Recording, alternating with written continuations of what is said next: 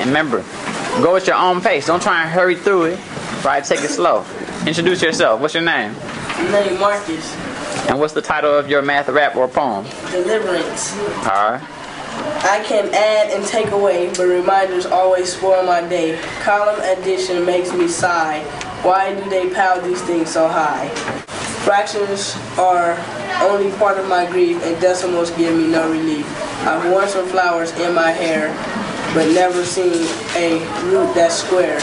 I'm told my factor isn't prime, and I can't even tell time. Rectangles look like squares to me. Hey dude, what is the LCD? I've drawn some angles that are round. Do grams or ounces make a pound? Here's a fact that I find profound. PIR squared measures something round. First it's a numeral, then a number.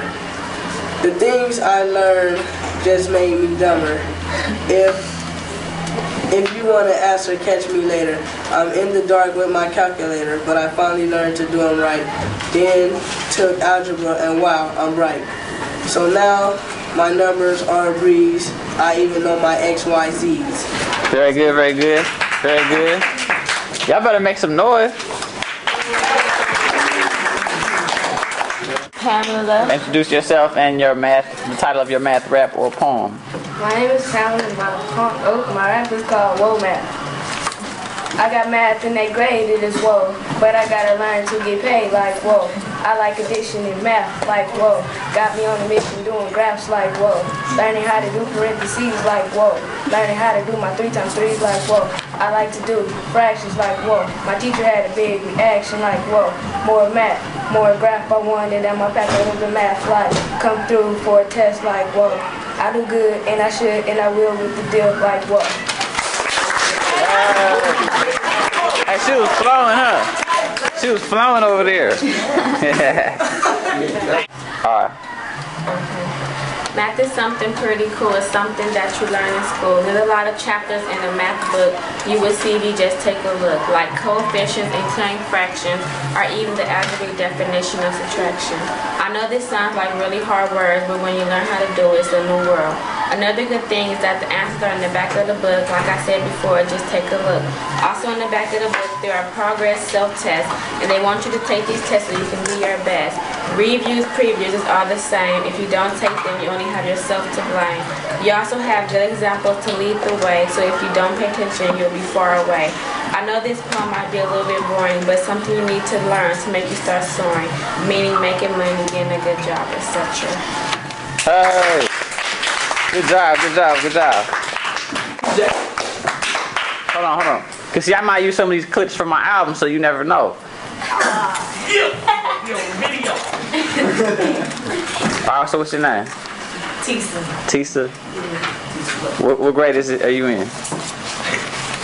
8th. 8th grade? Yeah. And you go to what school? This. What school is that? Yeah. Elmhurst, alright. Okay, my poem is called The Life of Math. Exponents and equations leaves amazement. Growth models for powering clocks and lots, while inequality finds their property. Factoring in growth brings steeper slopes. Y equals ms plus b. Keep it in your memory. Positive, negatives, real numbers too. All these things can work for you. Practice reviews, quizzes, and tests. Doing these things can make you the best. Don't put it behind. The life of math should stay in your mind. Oh, good. Oh, fire. Who else? Keep it flowing. What? Dominic, I thought you was going to perform with Larry. No, I wasn't. You said. Sometime in your life, you're going to have to step up in front of people, so you might as well do it now. I'm saying, you know we got love for you. Alright, so what's your name? Amanda. What's the title? Math. That's it? Math remembering. Oh, okay. Go ahead. Subtraction is to isolate. Addition is to belong. Divide is to separate. As to multiply is to continue. Equations are like a never-ending story, but solutions are like the answers. Positive is to be more what you are. Negative is to give up what you have. When you see the long word Pythagorean theorem, you feel like giving up. but this is only math. Just be tough. So whenever you don't know what to do, think of this poem and maybe it'll help. Good. Because I want everybody to know that my students always step up when it's time to step up.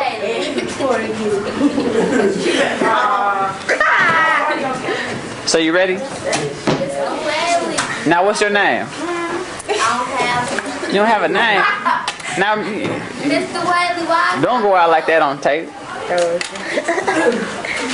Don't go out like that on tape. I know you're ready. Plus our ready then is good. Yours and Philip. So Philip, you next, right? Do I have to? Yup, you have to. Come up in front of everybody. But I don't. Get up there, girl. It's good. Can I sit down? Nope, you can stand up where you're at though. Can Shakita do it for me? Nope, you gotta do it. It's original work. Vocabulary. All right. So what's your name? Kirsten. What period is this?